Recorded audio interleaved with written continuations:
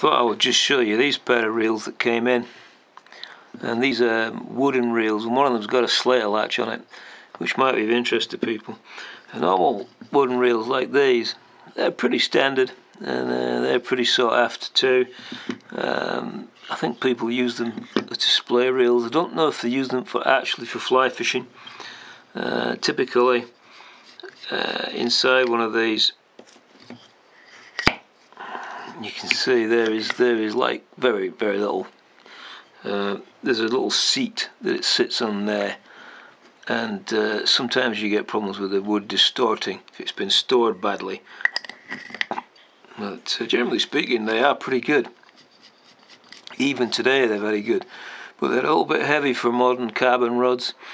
You really need like an old cane rod or an old wood rod for one of these.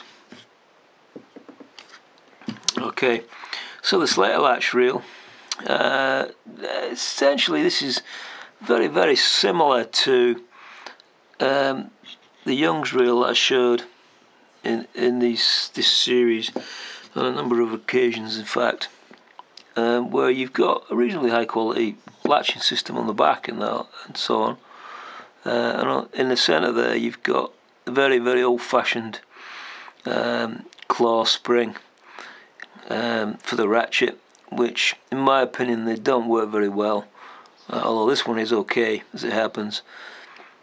And then you've got a slotted pin there which can be hooked over a Slater latch,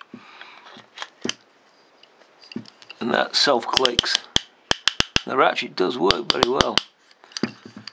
This type of ratchet doesn't engage and disengage very well on a lot of reels.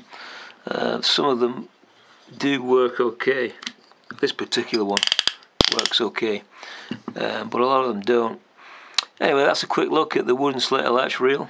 Thanks so much for watching, folks. Bye.